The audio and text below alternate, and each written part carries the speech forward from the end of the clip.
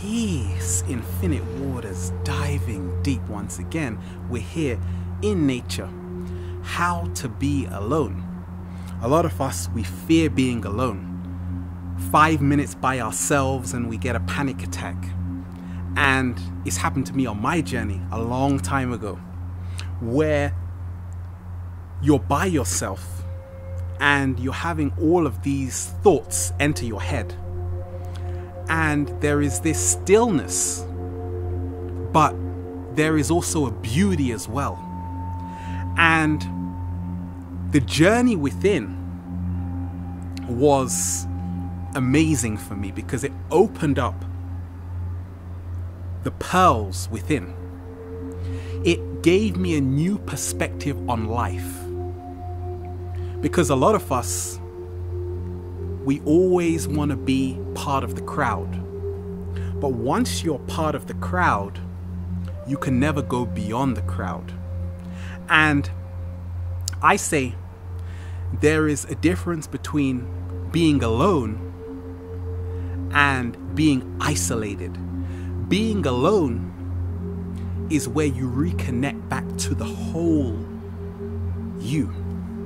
Being isolated is where you are disconnected from your whole. I began to see life in a whole new way. That reality is not what we think. There is so much more going on. I love going to nature, planting my feet. And believe it or not, I don't feel alone. Because we are never alone. The universe always sends someone. I remember just walking through nature after I had been in the city for so long. And it was a rebirth.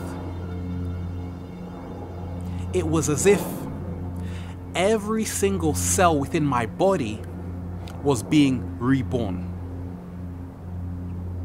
And alignment. You get back into divine alignment within yourself. You begin to question for yourself. You begin to hear for yourself. The inner oracle.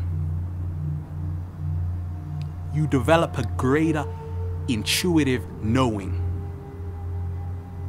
Being alone, you tap into knowing. Not just believing, but knowing. You can face fear because all of us will have to face fear alone. That is the only way to overcome fear, to develop the courage to become the greatest version of yourself. We are infinite beings. We are amazing. And a lot of us, we find our greatness by disconnecting from all of the distraction, which is always around to take us outside of our element. We live in such a beautiful world. We're living in great times. But what's helped me on my journey is to realize we are never alone. Even when we are in nature, we are hearing the birds sing. We are hearing the wind. More so, we are hearing our true self. It is also amazing to reconnect with other kindred spirits out there. But as you become more whole, you begin to see the bigger picture. Life's true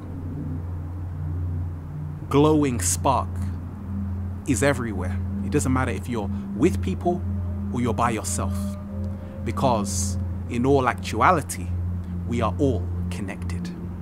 We're out here in nature, just having fun. Infinite waters, diving deep once again. Stay well, stay healthy. Peace.